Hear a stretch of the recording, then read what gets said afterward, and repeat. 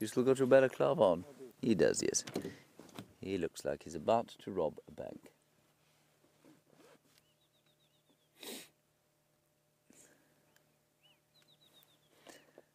Hello, Lady Lone Wolf. You want to know what is the most dangerous out of our big five. Lady Lone Wolf, I'm going to say a few things about that question. The first is that I find the big five, the term big five, to now be fairly offensive, simply because it's an old hunting term, and it describes the animals that were supposedly most dangerous to hunt.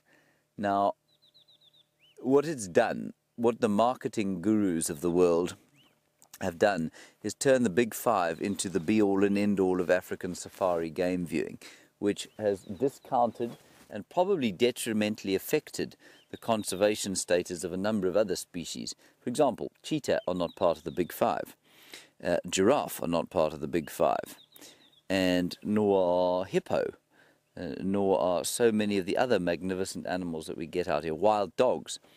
And so when people come out here and say they want to see the big five, I think they've been sold a bit of a yarn by marketers. And I think it's a poor term, to be honest. But the most dangerous, well, any animal that if you attack it and corner it is going to be dangerous. From the smallest duiker, and I really mean that. I mean, I spoke to a chap who was a game capturer. You know, he did game capture for a living. The most terrifying experience he ever had was with a duiker. So a tiny little duiker which attacked him and his wife. He had to beat it off with his wife's handbag. I'm not kidding you. He had to beat a duiker off with his wife's handbag. Of the big five, they're all equally as dangerous as each other. If you corner one of them, you're going to be in trouble. Are these buffalo dangerous? A hunter will tell you that these buffalo are terribly dangerous. I guarantee you that if I got out of the car and clapped my hands now, they'd run away.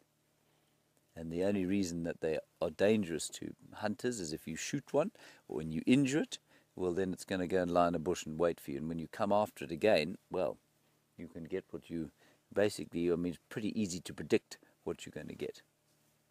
So that's my take on the big five.